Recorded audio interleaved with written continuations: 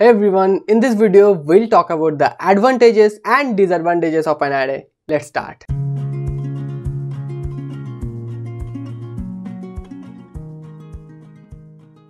So what are the advantages of an array? The first advantage of an array is convenient way of storing data of same data type with same size. As we know that array only stores homogeneous data type. So if you are trying to declare an array of int, it will only store int as its value. If you are trying to declare an array of long or an array of boolean, it will only store values of boolean or long.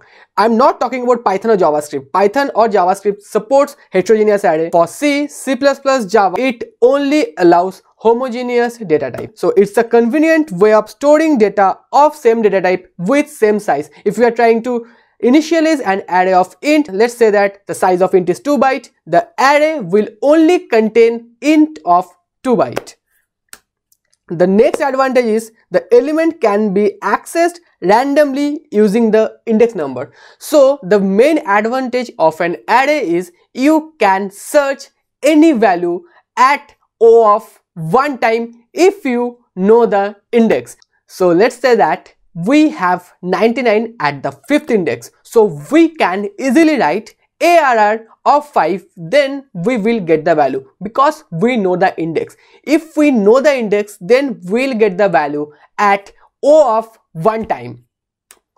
Now, array allocate memory in contiguous memory locations for its elements. So array is a contiguous memory management. So what do you mean by contiguous memory management? If we have 1000 at the first index as its address, the next index will be 1002 or will be 1004. It depends on the size. We are talking about 2 byte or we are talking about 4 byte. So the address or memory allocation will be sequential. So we will have 1000, 1004, 1008 and 1012. So this will be the contiguous memory allocation. But for linked list, it's continuous. We'll talk about the continuous memory allocation in linked list portion.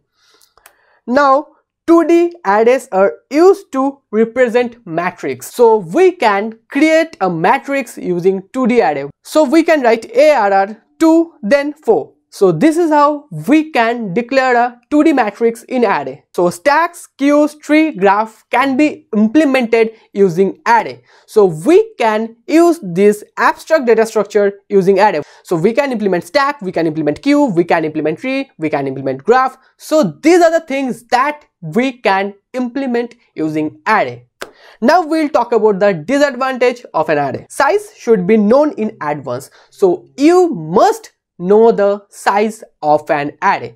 So if you are trying to declare any array of 100 element, you must know that what will be the size. So if you don't know the size, then you cannot declare any element. I'm not talking about dynamic array. So using malloc and calloc, we can extend the blocks. Using malloc and realloc, we can extend the block, but I'm talking about the static array, not the dynamic array. Now size should be known in advance.